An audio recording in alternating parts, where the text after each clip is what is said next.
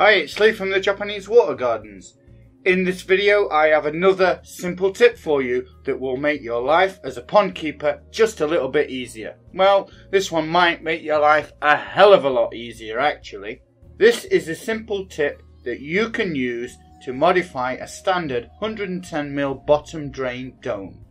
It solves two potential problems before they become a hassle to you, so I strongly recommend that you use it. It's only going to take you a couple of minutes and it costs you absolutely nothing at all. Look closely at the top of this dome and you will see that there are two small holes which I have drilled through it. The holes are about 6 or 8mm in size.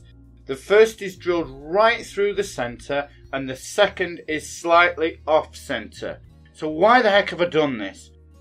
The first hole, the one in the centre, is there to help you fit the dome to the support pipe.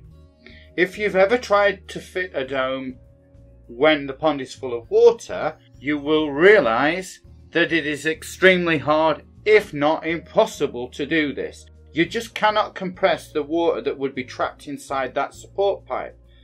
So the dome just will not go back on. The hole allows the trapped water to escape and it makes fitting the dome a much easier task.